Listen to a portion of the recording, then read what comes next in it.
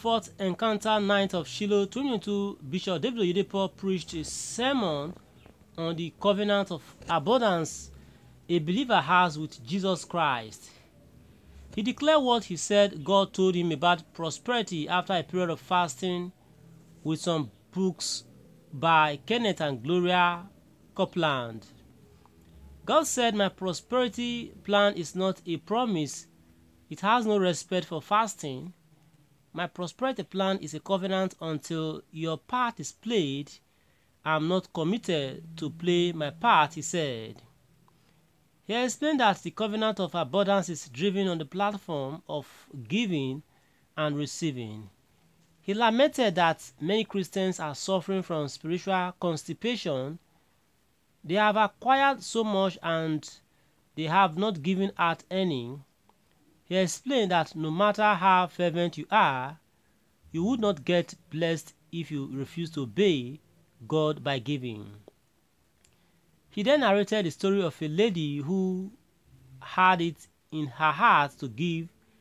He shared that this lady came to his office because she made a vow that she would give him the first 1 million naira she would ever get. When she came to his office, he told her to tell him her story. According to him, she was an orphan, and a man who she called a pastor gave her 1 million naira to start up something for herself. But because she had made this vow, she came to redeem it. I took the money, blessed it that it would increase in her hands, and sold it back to her. God did not send her to me to collect, no. He sent her to me to bless her, he said. What are your thoughts on this? Share them in the comments. Be blessed. And ensure you subscribe to our channel. Do well to share this report across all news platforms. Thanks and God bless. Alright. Let's look at the comment section now. Nasidi Sabo commented saying, "But you recently prophesied that someone in your congregation is about to give you $1 million. And this one we're talking about is 1 million naira, not $1 million. So how does 1 million naira, connect to $1 million? Okay. And I think what the pastor did is the best, collecting 1 million naira from an orphan who before now vowed to give 1 million naira to the church, and after getting it, even though she's not that rich, she decided to bring it to the church. But I think Oyedepo, have some level of pity on her, because she's an orphan, and she has a lot to do with the money, and Oyedepo thereby sow the 1 million naira into the life of the orphan. And as it is, as the orphan uses the money, she will be growing, while Oyedepo as well and his church will be growing. Okay, I think that is the best thing Oyedepo has done. And what are your thoughts? What are your opinions regarding this? Let's still be looking at the comment section. Francis here did reply to Nasidi saying, "Don't mind him, pretenders. Don't mind him, pretenders." Then plus 2 theory here did reply saying, "You are not serious, Francis.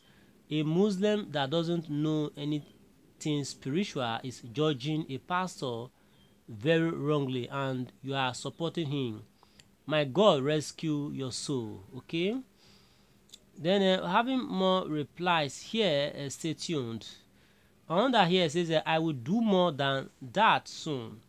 So stop the mock. I'm a member of his ministry, but I will do what God has put in my heart to do.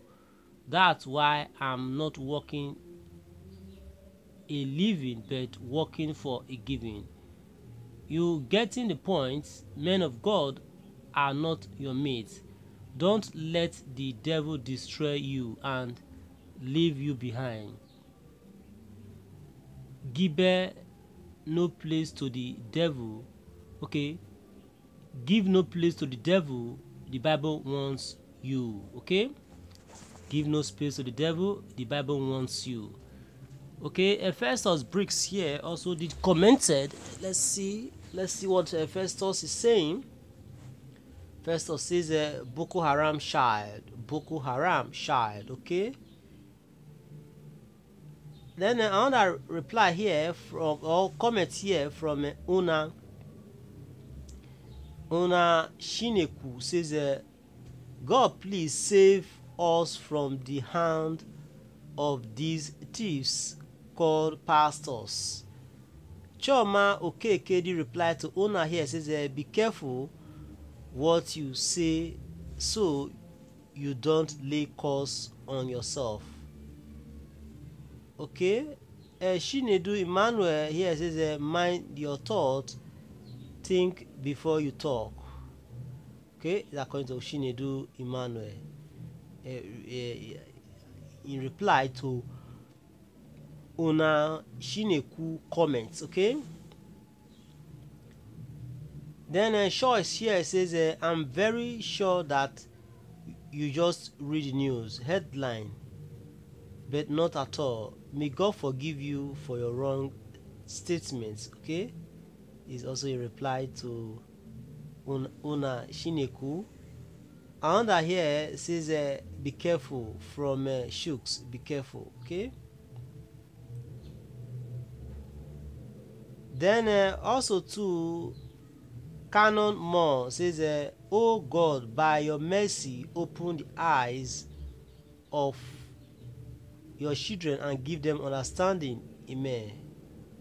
Ayodele Oluwole Adebanjo says it is clearly written in the Bible that my people perish because they lack knowledge. Okay, Shooks Omoeko says you are a good leader. Franklin here also did commented saying refused with good reason, respecting God's instruction to him to pray on that money for that woman in order to give that woman and her family solid financial background. What bad about that? It's instead worthy of emulation. And this is all we can take for now. Thanks and God bless. And share, subscribe to our channel and share this report across all news platforms, as well as share this report across all Winners Chapel platforms, groups worldwide on Facebook, Instagram, Telegram, WhatsApp, name it. And bye for now, please. Okay.